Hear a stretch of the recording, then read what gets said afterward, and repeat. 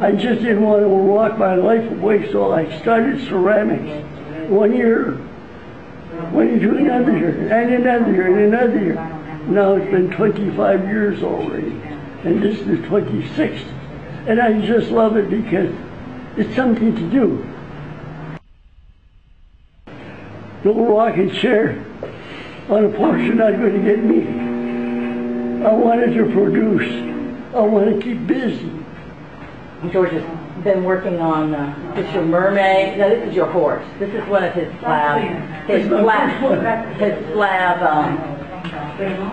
My first one this season. George also, one of George's sculptures that he did several years ago is in the Tyndall the Tyndall Credit Union lobby. It's the eagle that's in the lobby. So, that's a really interesting sculpture.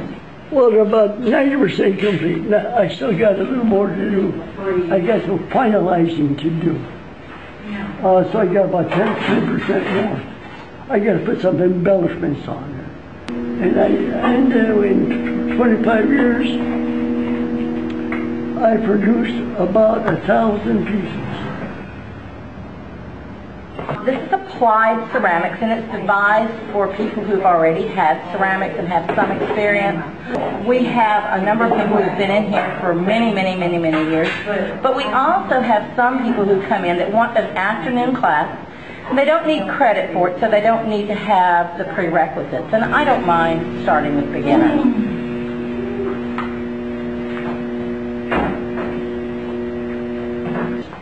But we have mostly people who have been working with ceramics in various ways for many years. George deals mostly with sculpture and slab, but we're all just kind of a family, and it's really, it's lots of fun. It's real educational.